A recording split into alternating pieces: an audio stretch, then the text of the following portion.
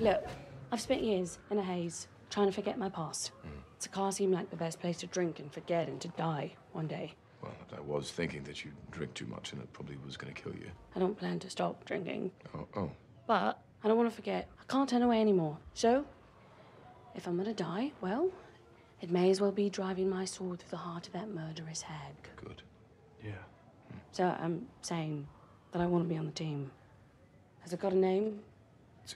It's called the Revengers. The Revengers? Because I'm getting revenge.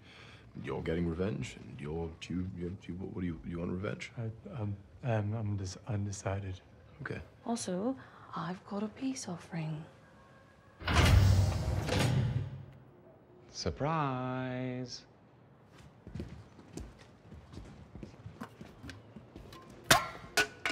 Ow. Sad to be sure. Hello, Bruce. So, last time I saw you, you were trying to kill everybody. Where are you at these days? It varies from moment to moment.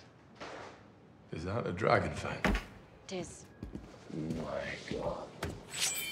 It's the famed sword of the Valkyrie. So, Sakaar and Asgard are about as far apart as any two known systems. Our best bet is a wormhole just outside of city limits. Refuel on Xandar, we can be back in Asgard in 18 months. Nope. We're going through the big one. The Devil's Anus. Anus? Wait. Who's Anus? For the record, I didn't know it was called that when I picked it. That looks like a collapsing neutron star inside of an Einstein-Rosen bridge. We need another ship. That will tear mine to pieces. She's right. We need one that can withstand the geodetic strain from the singularity. And has an offline power steering system that could also function without the onboard computer. And we need one with cup holders because we're gonna die, so drinks. Do I know you? I feel like I've known you. I feel like I know you too. It's weird. What do you say? Uncharted metagalactic travel through a volatile cosmic gateway. Talk about an adventure. We need a ship. Need a ship. There are one or two ships. Absolute top-of-the-line models. I don't mean to impose. But the Grand Master has a great many ships. I may even have stolen the access codes to his security system. And suddenly you're overcome with an urge to do the right thing. Heavens no. I run out of favor with the Grand Master, and in exchange for codes and access to a ship, I'm asking for safe passage through the anus. You're telling us that you can get us access into the garage without setting off any alarms. Yes, brother, I can. Okay, can I just a quick FYI?